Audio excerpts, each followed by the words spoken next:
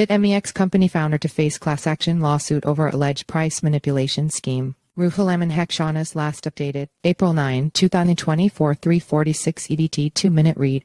Delo, company founder of cryptocurrency exchange BitMEX, will face a class action lawsuit brought forth by exchange users, a United States federal judge has ruled. Judge Andrew Carter of the New York District Court has determined that Delo played a pivotal role in an alleged price manipulation plot, discharging his request to have the suit dismissed based on lack of jurisdiction. Judge Carter's order, signed on April 3 and published on April 8, asserts that Delo deliberately availed himself of the benefits of the United States, thus falling under its jurisdiction. The order highlights Delo's central involvement in the purported manipulation efforts, stating that he conceived and designed a liquidation system that allowed BitMEX to profit from the alleged manipulation. Lawsuit alleges Delo had privileged access to customer accounts. The class action lawsuit was filed in April 2020 by a group of BitMEX users against BitMEX and its company founders, Delo, Arthur Hayes, and Samuel Reed. The suit alleges that the trio operated a trading desk with privileged access to customer accounts, referred to as God access. It claims that they exploited this access by utilizing customer information to orchestrate trades that would liquidate a significant number of users, thereby generating profits for the exchange. According to the lawsuit, BitMEX initially revealed the existence of the trading desk in April 2018 following pressure from an independent analyst. The exchange portrayed the desk as a neutral market-making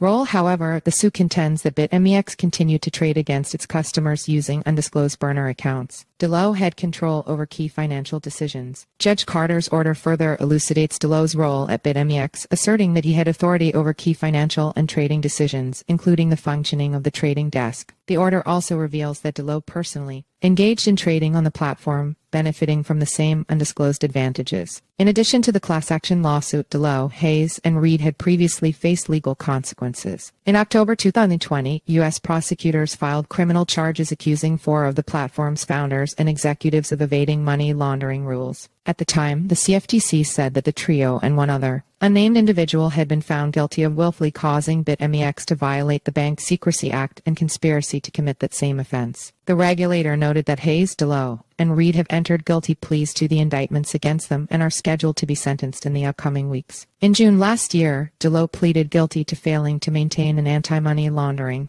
AML program at BitMEX, violating the Bank Secrecy Act (BSA). He was subsequently sentenced to 30 months of probation. Hayes and Reed also pleaded guilty and received probationary sentences and agreed to pay a fine of $10 million. Follow us on Google News.